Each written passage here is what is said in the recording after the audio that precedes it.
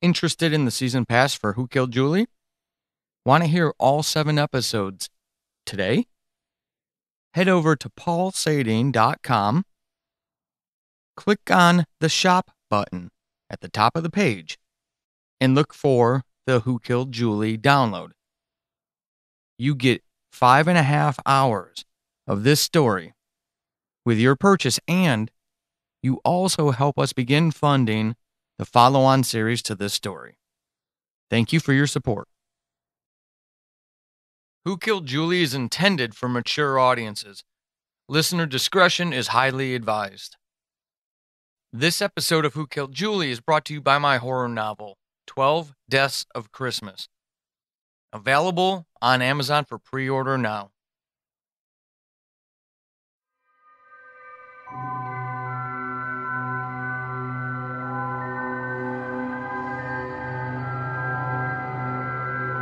I can't laugh anymore. I can't cry anymore. I can't breathe when he's around. I'm drowning with each and every breath, and it's not a good thing. It hasn't been a good thing. He can't find out, though.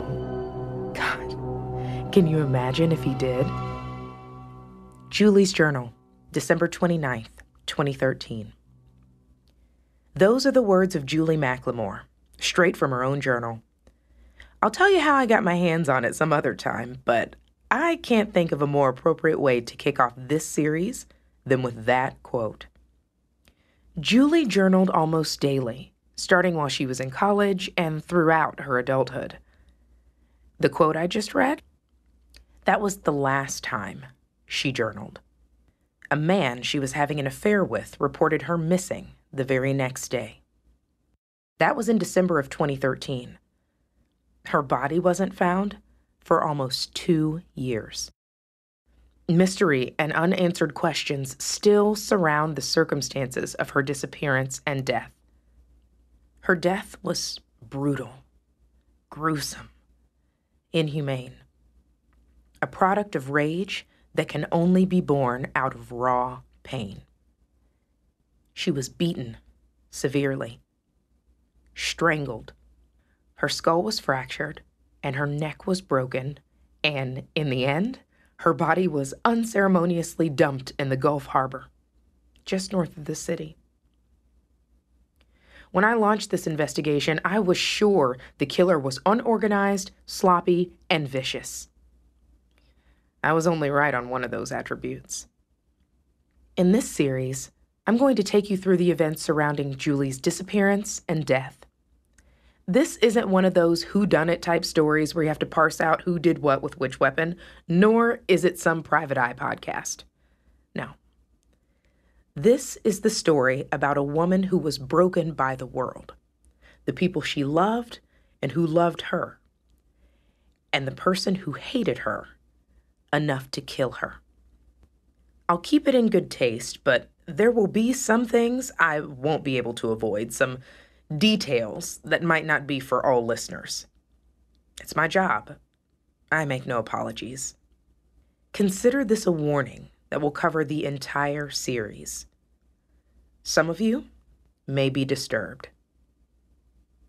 No, that sounds too draconian, it's too tacky.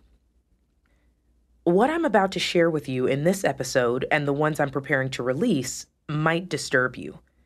These episodes contain events that are inexplicable, things that don't make sense, things that no human should be able to do to another sentient being, and details of events no one should have to suffer through.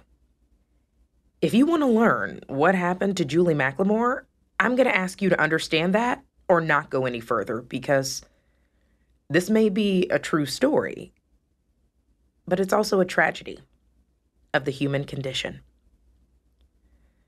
This is the story of Julie. This is the story of us. I am Emerald Johnson, and this is Who Killed Julie. Homo sapiens are interesting creatures. We can't stand each other, but we can't stand to be separated from each other either. Julie Macklemore was like that. In that sense, she was just like the rest of us. She went about her life, day in and day out, repeating a routine she secretly hated, but publicly pretended she was grateful for. She was a state employee, state of Washington, in fact, and she hated her job. Only the lucky few wake up excited to make their living each day, but Julie wasn't one of them. Even though she wasn't thrilled with her career, she was still a positive force in the office. The type of person who made others happy, who made the insufferable a little bit more tolerable. I imagine that helped her deal with her demons, with the reality that she, according to her mother, dreamt of a life so different as to be someone else. It was something she would never realize. Not truly, but that's complicated, and we'll get to it. It was a hard life, a difficult reality. Julie served a life sentence as an administrative cog in the machine she dreamt of escaping. Every day, the same. Every minute, torture. Just like so many other aspects of her life.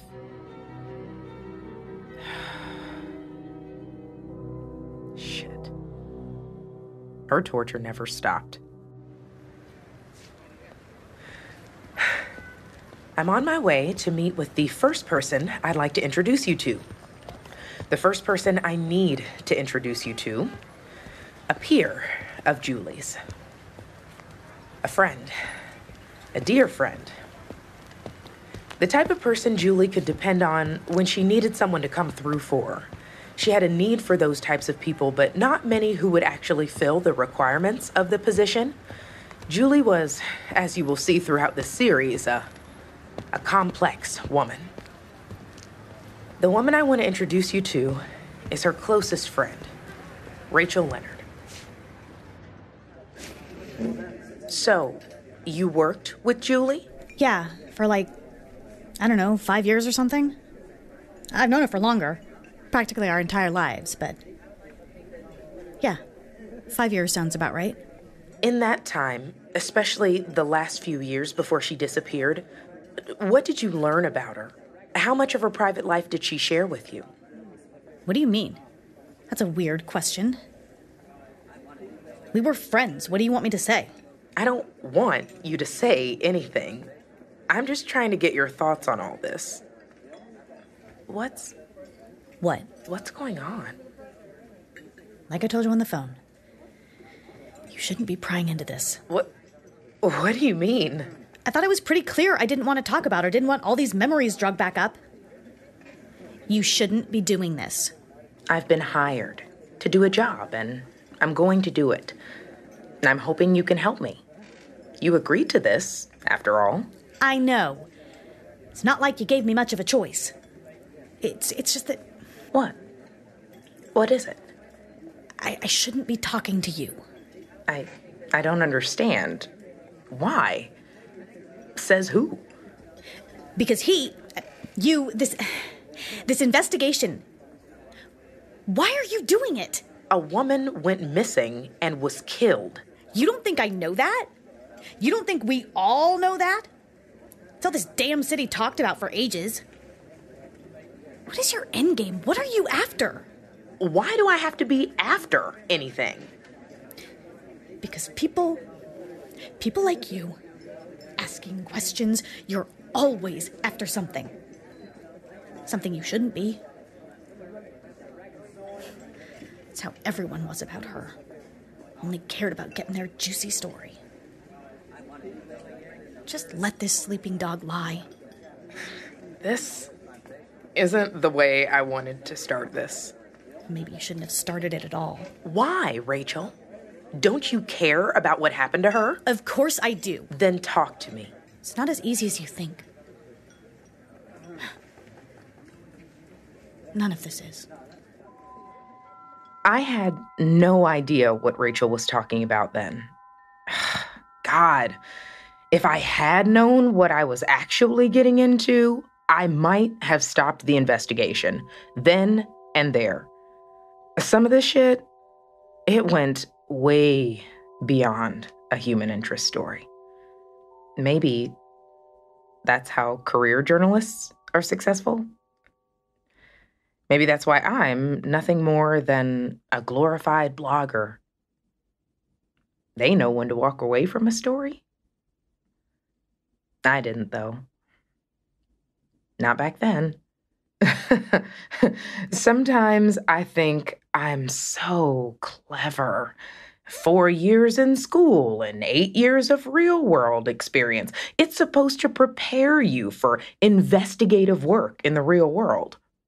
I learned very quickly that there are some things humans do that no amount of training can prepare you for.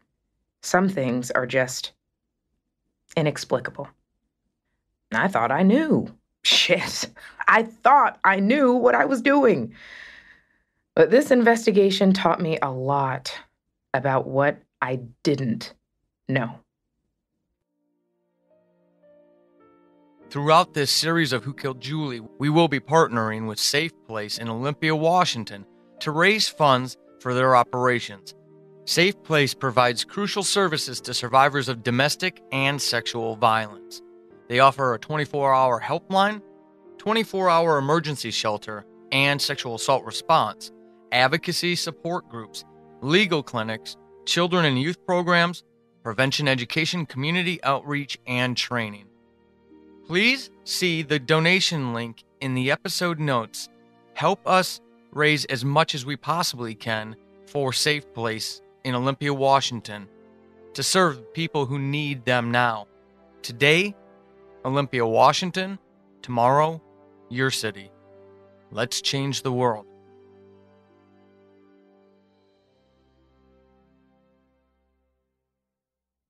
I'm good enough to make a living at this, but I don't know if I'm cut out for this type of stuff. Not after finishing Julie's story. But that is definitely for another time. Back to this story. Some writers, reporters, bloggers, they can adjust on the fly. I envy them. Rachel had me dead to rights. I was ignorant, and she knew it. What was it she said? Oh, yeah. She called me a pawn. That's right. You're nothing but a pawn, were her exact words. Not right then, but later, towards the end of our conversation. You know, that's not even accurate. What we did, the things she said, then and throughout the course of my investigation, they weren't conversations.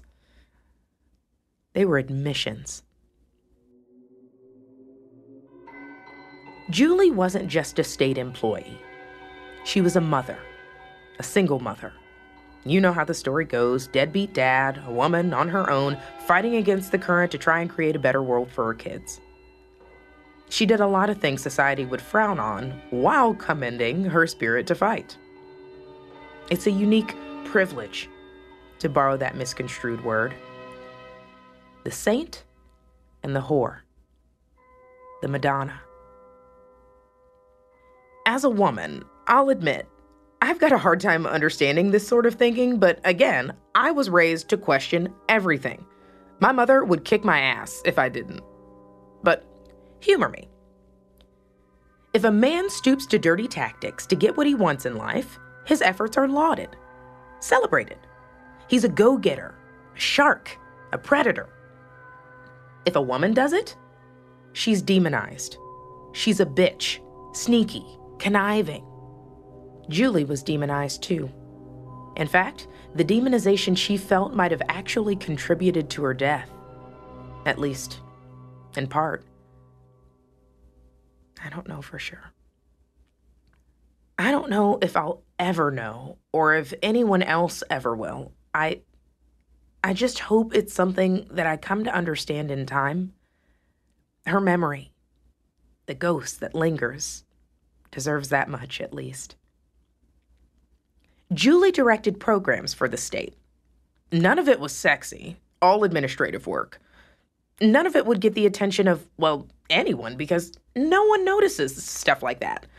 State employees go through their mundane lives, punching the clock, forwarding paperwork, and creating kingdoms their federal brethren would envy, all under the pretenses of doing serious work that serves the people who hurt, the underprivileged, the underserved.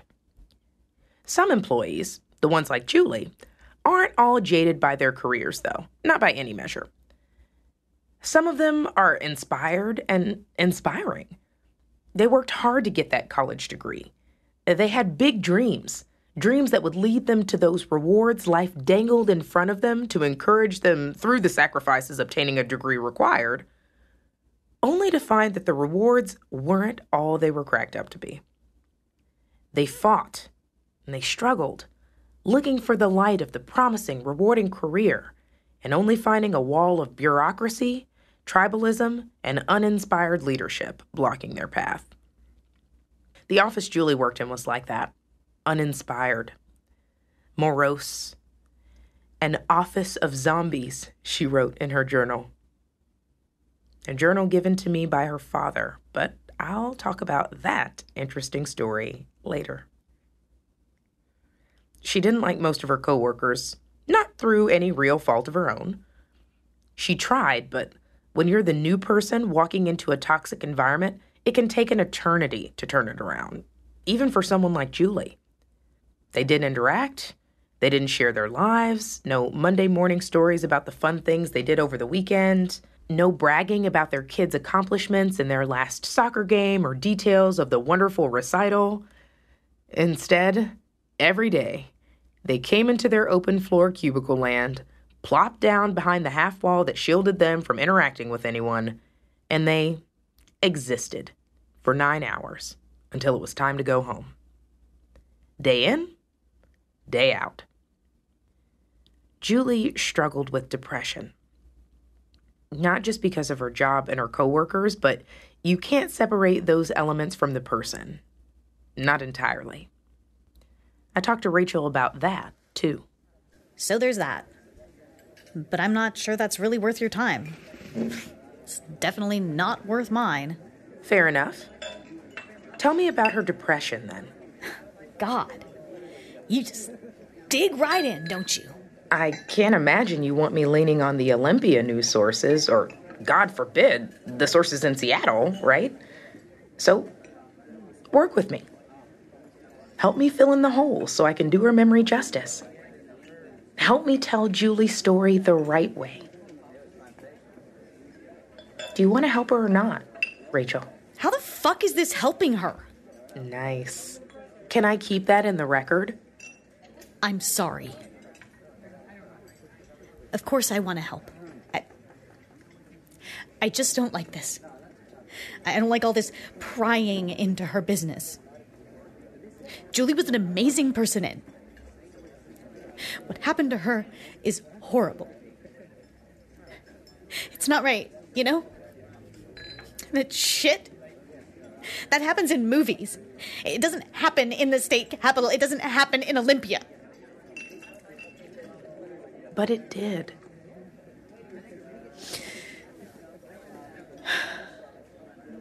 Yeah. It did. You know, she wasn't always like that. Depressed, I mean. There was a time when we were younger. She was a really happy person. Like, silly happy. She wasn't like that before. Before... You can say it. I might be a mess, but I'm not a child. I've dealt with the fact that she was killed. Sort of. Okay. You're saying she wasn't happy, silly happy, before she disappeared?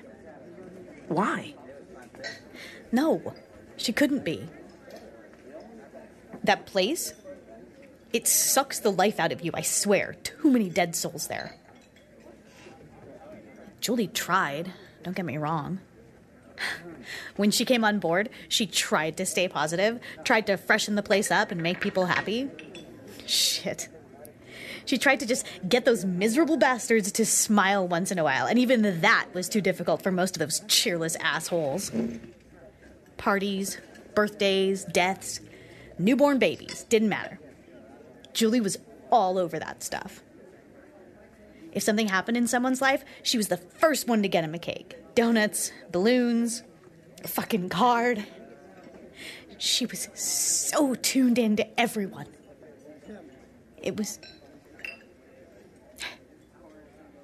She was special. What about the depression, then? You said she wasn't always like that. When did you start seeing signs? Don't you get depressed from time to time? Yes, of course. We all do. Julie was no different, you know? She wasn't weird or whatever you may be thinking about her. I'm not trying to say she was. But you keep bringing up these things like she was different. I'm trying to peel away the layers so I can find out what really happened to her, so I can tell her story. That's what I was hired to do. Listen, if this is too much right now, I understand. We can reschedule after a few days or weeks, give you time to think about what you want to say about her, or even if you want to keep talking to me about it. But I'm not going to stop until I finished her story. Yeah? And when will that be? When I've uncovered the real story behind her disappearance and murder. Yeah, good luck with that. Why do you say that? Like there's more you're not telling me, more you're not saying. It's almost as if you don't want me to know everything. Now stop thinking so much of yourself. What's that supposed to mean? You act like you can understand all this shit. Why Julie did what she did. Why she was involved with the people she was involved with. You think you know so much, don't you? Julie was involved in some dark shit and powerful people. I'll never understand why. And I tried to talk her out of it, but that woman was headstrong, fucking stubborn. And desperate? What are you talking about? You know exactly what I'm talking about. Rachel played me for stupid at that point. It wasn't surprising, and it wasn't the last time she would either. I learned real quick that dealing with her was always going to be an exercise in my patience. She was a frustrating person. But, as I would discover later, towards the end of the investigation, she had her reasons. All of that to confirm that yes, Julie did suffer from depression. Routine counseling, medications. She had a history that I'm not even sure Rachel is aware of, though. Julie was good about keeping her secrets secret. Thankfully, her mother wasn't so interested in protecting Julie's darker side from public scrutiny. Make of that what you will. I promise, you'll learn all about her in another episode. But suffice it to say that she missed her daughter. She was still mourning her loss, in fact. And she was willing to do what was needed if it meant finding out what really happened to Julie. At least, that's how things started. They didn't necessarily finish that way. She was an intriguing person. In the next episode, I'll introduce you to Angela Morrison, Julie's mother. Be sure to listen. She had some revealing things to say about her daughter's choices, and the men in her daughter's life, some of whom she blamed and exonerated in equal measure without evidence to support her justifications. As you'll learn, that's how Angela operated. If you think butting heads with Rachel might have been painful for me, wait until you hear my conversations with Angela. Rachel has nothing on her.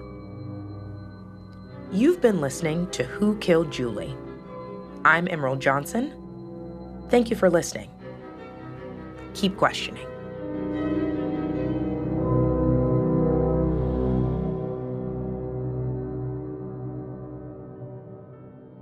Who Killed Julie is written and edited by Paul Sading.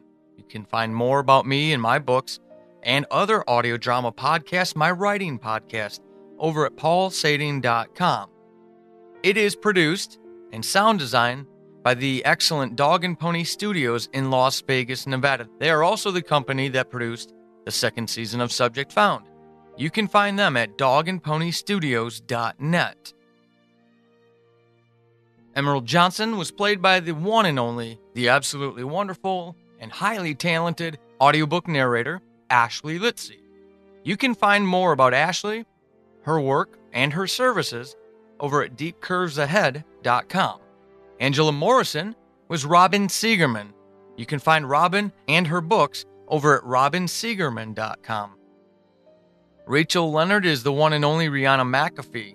You can find her on twitter.com/ReMcAfee. John McClane of Dog and Pony Studios played Walter Macklemore. You can find him at dogandponystudios.net.